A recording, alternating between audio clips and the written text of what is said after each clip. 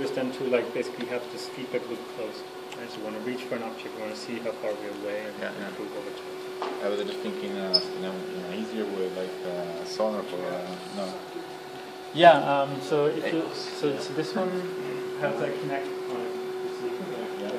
But the problem, for example, to connect this, it works only like half a meter further away. So you cannot even reach it. Okay. So there's different ways. The other way is to put like this small thing that stick to the bottom there.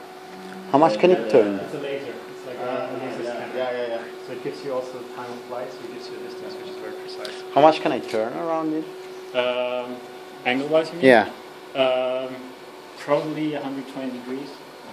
So does it? Yeah. Does it stop or does it try to? Yeah. Until it stops. Until it's like having the eye on one side of the head. Let's like try it. There. There's a good way of stopping. Yeah. Right now it doesn't see anything anymore. Now it sees it again. Yeah. I get it. Nice one. And how far? It depends on the size.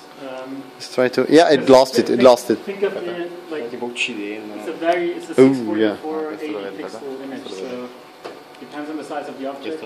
I guess between 2 meters and 3. It has less to do with the resolution of the camera and more to do with the fact that it's a very wide angle lens. Yeah. So as you go away, the thing gets small real fast.